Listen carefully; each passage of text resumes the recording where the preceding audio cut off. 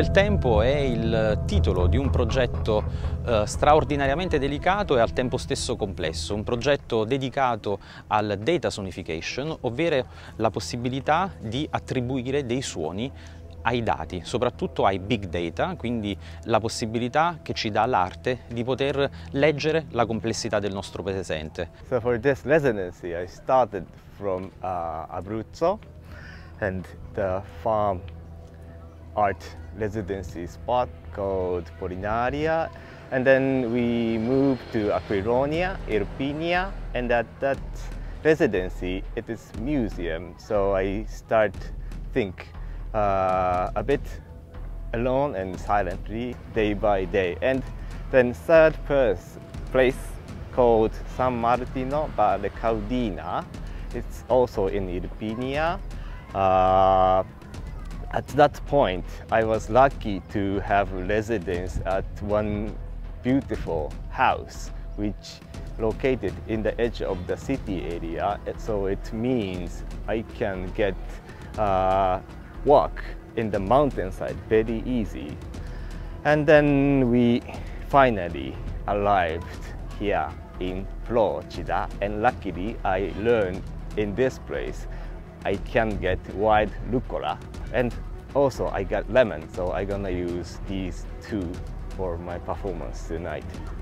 Have a performance on air, and air is here we breathe and we live with it.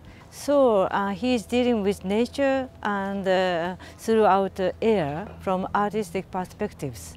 Like biological system, circulation is a very important aspect of his performance. And here he used a lemon from Florida Island. It was so beautiful to use these ingredients and the things coming out from this land and air will be also transformed by using the fire, so sending a new ingredients by transforming the things into the air, because we have a perception and we can smell, but it will be packed into the one package, plastic package, as an air journal.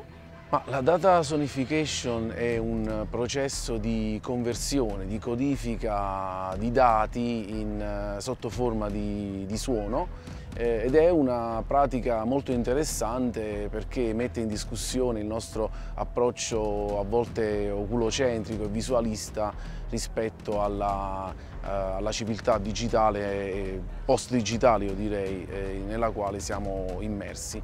Credo che sia particolarmente significativo il fatto che il percorso di Soichiro Mihara in residenza in Italia lungo l'Appennino si concluda idealmente a Procida, in una dimensione in ogni caso che afferisce secondo me completamente a quello che significa rurale nel mondo contemporaneo, che è appunto una lettura che parte da un'analisi di tipo geologico, di tipo vegetale, biologica, di quelli che sono i componenti essenziali di un territorio, di un paesaggio rurale come è anche quello di Procida.